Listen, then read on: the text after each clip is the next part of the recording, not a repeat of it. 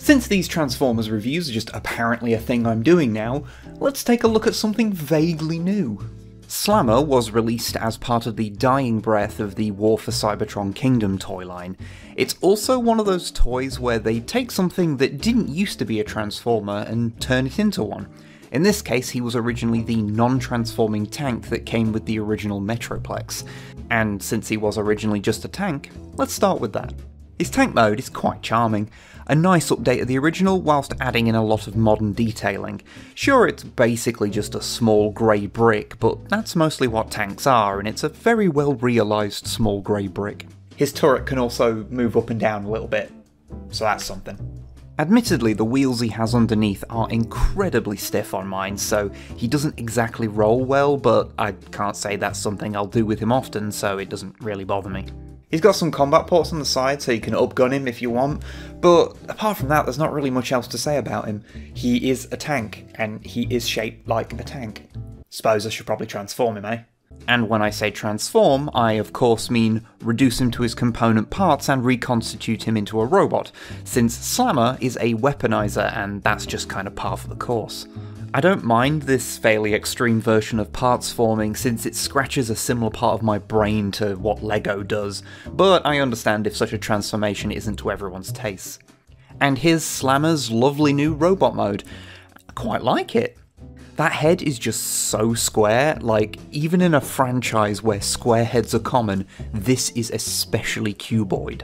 I do mean that in a good way. It complements the rest of his big blocky form whose couple of splashes of colour, and by couple I mean literally two, pop out nicely against the sea of black, white and grey.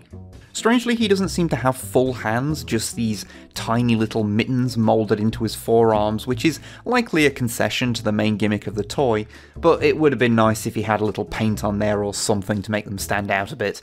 But I suppose who needs hands when you've got a giant wrist-mounted cannon? Slammer is pretty nice on the articulation front considering everything else he has to do, able to strike an approximation of pretty much every pose I've thrown at him. Although he doesn't have proper feet, he does get a bit of ankle swivel due to his transformation, which helps give him a real solid base to stand on.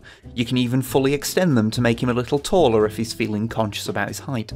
My only real problem with this mode is that mine has a bit of a floppy joint in his torso. Like, he can still hold a pose just fine, but, you know, doesn't exactly scream quality. Now, the way I've been showing him is what could broadly be called his default mode from the promotional material, but due to the modular nature of the figure, there's options. Several parts from his backpack combine to make a chainsaw weapon you can mount on his arm, and personally I quite like the look you get if you mount his gun on his backpack. But you can swap his bits around however you want, neither Hasbro nor the police can stop you, no matter how godless your creations might be. Of course, like the other weaponizers, the big gimmick of the toy is that the parts he breaks down into can also be used on the other toys in the line, or indeed any you have that have 5mm ports or posts. So you can use him to add weapons or extra arms, or throw in all your other spare accessories and just get silly with it. I particularly like how the legs fold up into these neat missile pods. It was one of the things that initially attracted me to the figure, honestly. That and being able to attach legs to things that probably shouldn't have legs attached to them. Honestly, getting him has made me want to try and get the other weaponizers that I missed when they came out. I don't even like how Cog looks, but I kinda want a Cog now.